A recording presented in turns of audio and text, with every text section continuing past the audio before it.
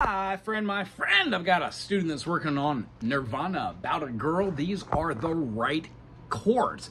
We're going to be playing in the key of E minor or G major, A minor, B minor, C major, D major, E minor, F sharp diminish, O, G, or E minor. If we played E minor and then went to an F sharp diminished and then to a G major, we're going to be playing an E natural. If we did a G augmented, which I do believe is in this, we're going to be playing something called a harmonic minor. So raising that level tone note here in the key to having a D sharp, that often works. So we're just going to stick with natural minor. I'm going to show you how to play the E minor here. Put your pinky up on the high G note, holding that E minor, and then switching our finger, we could put our G note down here if one.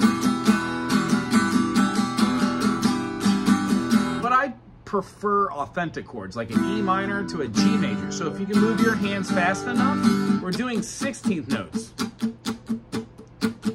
1 E and a, 2 E and a, 3 E and a, 4 E and a. We're then going to give inflection or accents. 1 E and a, 2 E and a, 3 E and 4 E and a, 1 E and a, 2 E, 3 E and 4 E and a.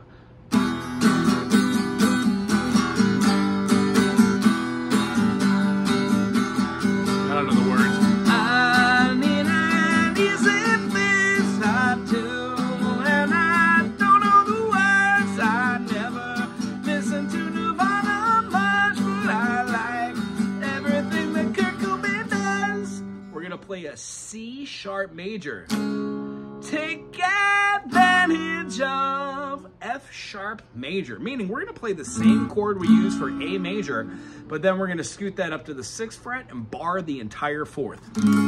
Make sure that when we get this bar chord, to make it sound well, we're looking to pinch like this. Thumb right in the back, move these hands out, and then make our shoulder float and our elbow float, just like we would if we're moving a cello bow. Want to keep this nice and loosey-goosey. There's our C sharp major. Go down a whole step or a major second, and instead of playing the A shape, play what looks like the E major shape. F sharp major. We're going to do that again. Then we're going to play an E major to an A major, A minor, and then E again. Very weird, but that's Nirvana.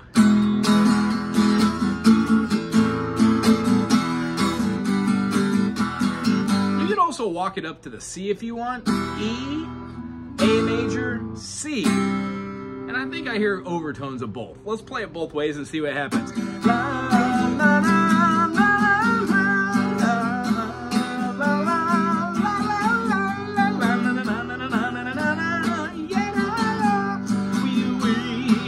Here comes that C sharp major.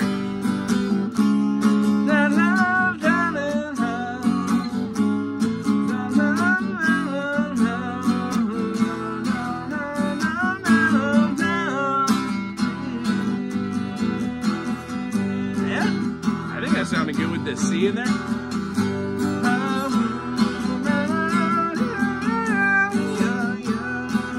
What it sounds like with a yodel.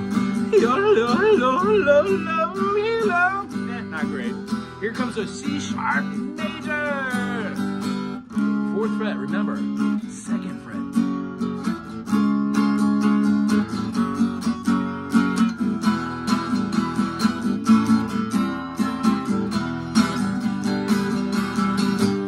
That is the entire song. I hope you really enjoyed this. It sets the foundation, and you learned a little something about chordage, notes, music theory, and a little bit of rhythm. Aloha!